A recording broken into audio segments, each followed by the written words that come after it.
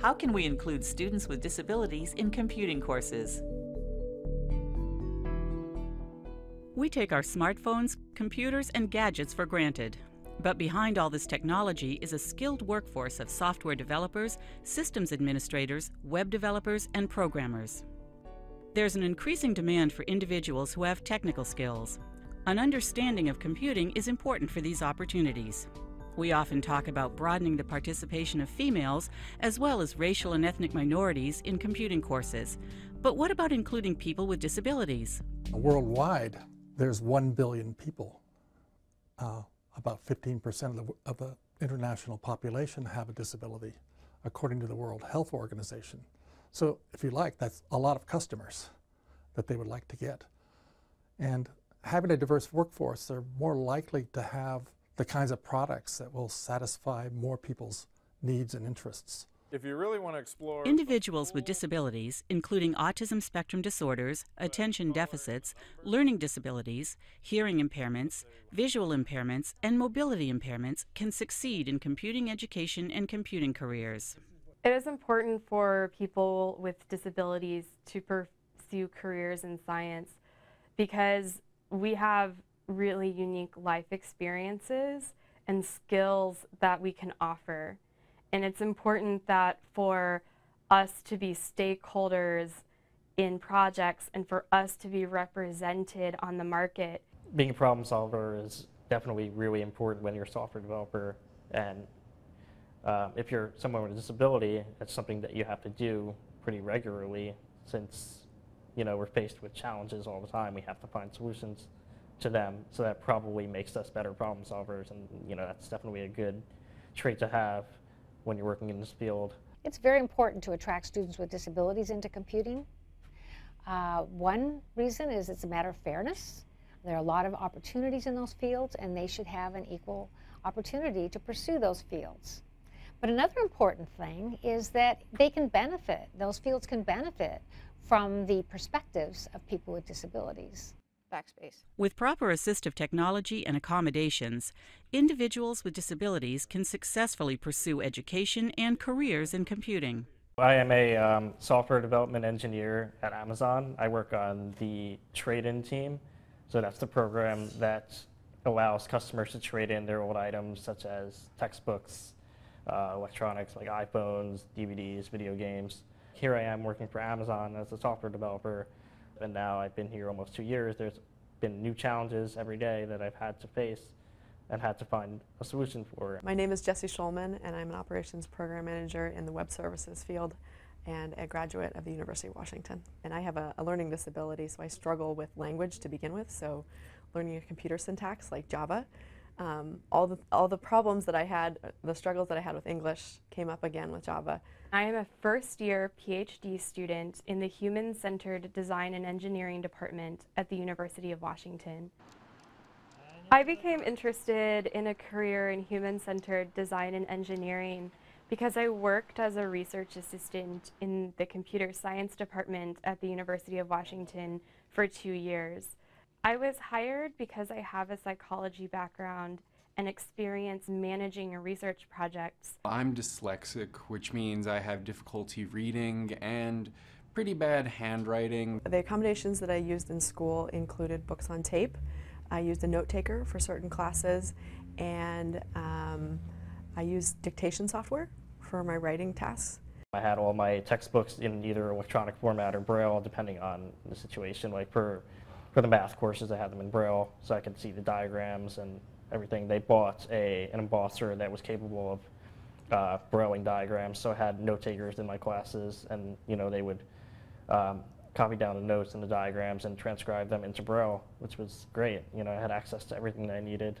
My main accommodations would be extended time on tests, having my books available as e-text format, which means I can use a screen reader to read out the books to me. So even though when I'm reading it myself and I may not be able to understand it, the computer is telling me exactly what those words are. Is that slow enough, or should I slow it down further? I use a typical computer like everyone else, but it has an additional piece of software called a screen reader loaded onto it.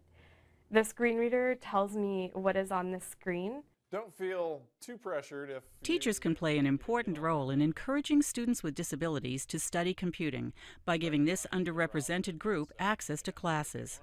If you don't start doing this at a young age, you won't even know what's going on later. Even if you're not a computing major, you need to understand how computing works, because everything you have has a computer in it. Your watch, your phone, your car has 25 different processors in it. For the most part, the K through 12 system were very accommodating, getting an IEP and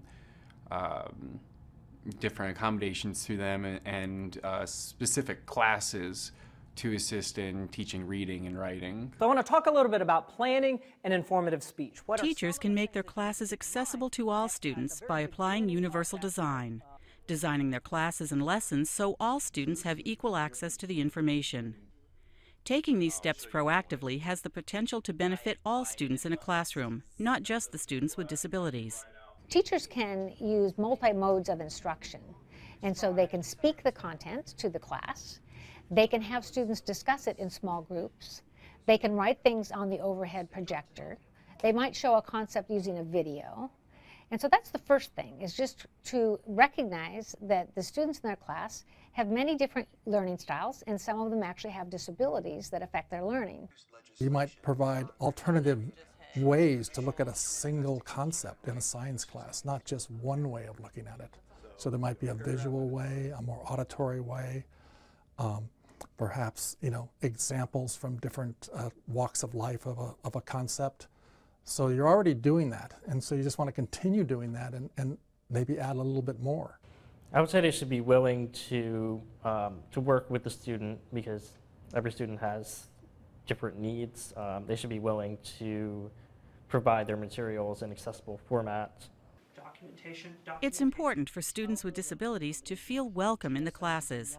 In the high school setting, one good way to get the word out about classes that students might take, particularly in computer science, is to let the counselors know how open they are to having students with disabilities in their classes.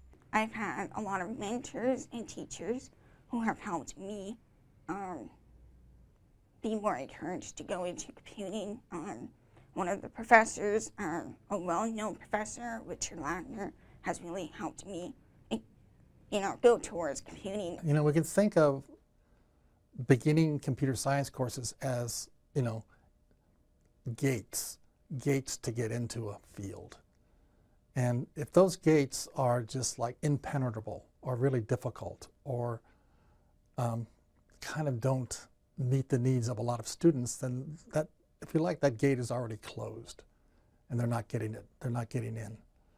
So, why not have a course that is so inviting, so much fun, so interesting, and is an inviting course?